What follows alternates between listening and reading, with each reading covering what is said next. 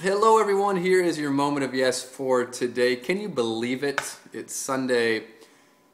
I almost forgot to get the moment of yes out. So I've been thinking about it all day, but I kept on getting distracted. I woke up, I was on the other side of the state today, so I was out of my routine, got up and did in an event at the Unity Church in Melbourne, and I have to say, just super grateful for the whole congregation there, for the talk, for the workshop.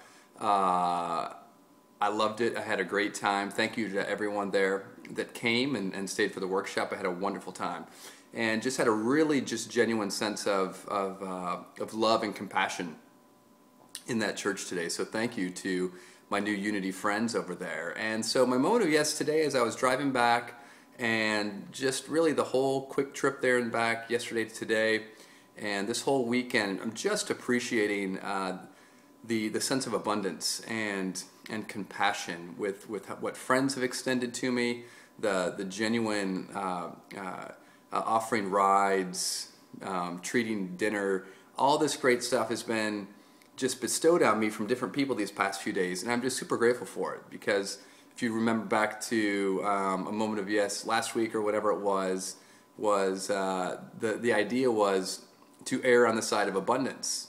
And so when there's an opportunity to give more. When there's, when you're not sure what to do, just go for abundance and don't fear lack or fear not having enough. And so to feel the recipient of all those blessings, recipient in abundance this weekend has just been really great. So just so much gratitude and just giving that love back to all of you, that love abundance, when we're genuinely coming from this place of love and compassion, it can't help but come back to us. So have a wonderful day, everyone. Embrace that law. Expect abundance, give abundance, gratitude, goodness, compassion, all of it. I love it. That's your moment of yes for today.